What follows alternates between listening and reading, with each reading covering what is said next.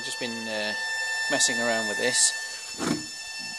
We've altered the environment now, so we're actually using command line, which is better.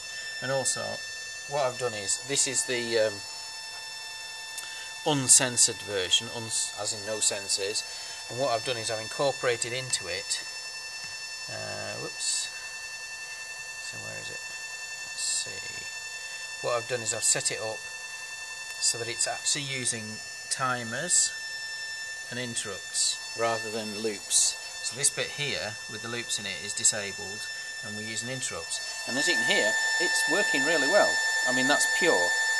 But notice that I'm using the audio to tell if it's actually a clean signal, and it is. It's pretty clean.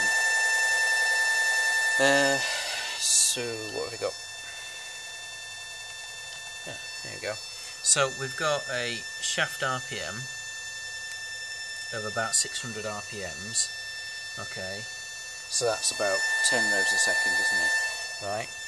And we're on an 11% mark, and there you can see what the space in the mark is. Right. And this is with no, it's not using the sensors, it's just me using the keyboard, because what I've done is I've put an algorithm in there, as you can see, so that you're using specific keys. I don't know.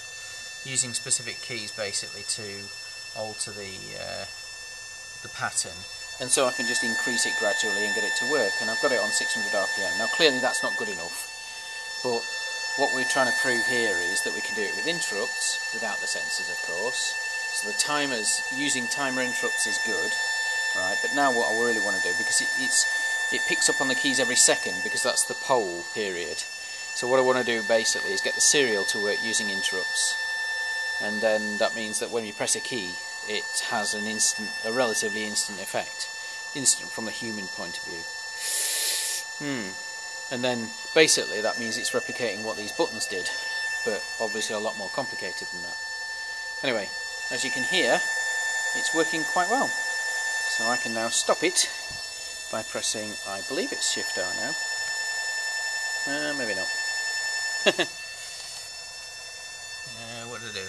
I did a run, didn't I? Okay, so there you go. So it works through the keyboard, because that's working through serial, you see.